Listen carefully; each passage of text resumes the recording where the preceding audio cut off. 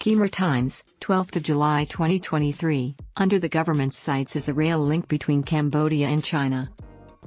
According to Sun Chanthol, Minister of Public Works and Transport, the Royal Government of Cambodia wants to upgrade the nation's current rail network to high-speed rail and connect it to the Pan-Asian Railway network to make it easier for travelers to travel by train from the kingdom to Laos, China, Thailand, and Vietnam.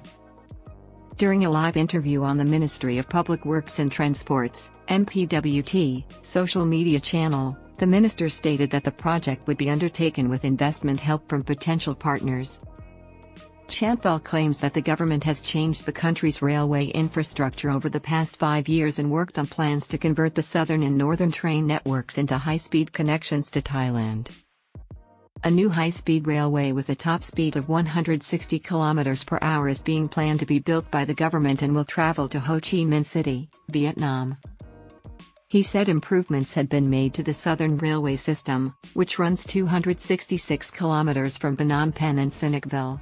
The speed was increased to 80 km per hour, and the axle load was increased to 20 tons. Similarly, the 386 kilometers of northern railway infrastructure between Phnom Penh, Sisophon, and Poi Pot cities has been strengthened to support an additional 15 tons of axle load.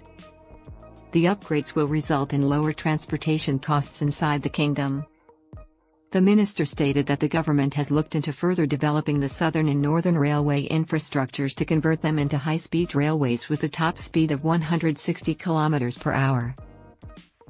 According to the minister, this upcoming high-speed train will be linked to Thailand's main line, a part of the Pan-Asia train network that extends through Laos and to China. The government is also looking for private sector investment to build a new railway path that passes through Poi Pot, Siem Reap, Kampong Chong, and Phnom Penh before reaching the Mok Bay International Border in Ho Chi Minh City in Vietnam.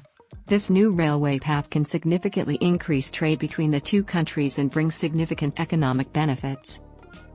The plan to build the nation's infrastructure has attracted the interest of many investors, MPWT spokesperson Pal Chandra said in response to the minister's interview with Khmer Times. He says most of the investment is from China, Korea, and Japan. Chandra continued, Cambodia has demonstrated that it is the country in Southeast Asia that has recovered from the pandemic quickly. The confidence of potential investors has increased as a result. The minister added that the government is considering building a new, contemporary metro system in Phnom Penh.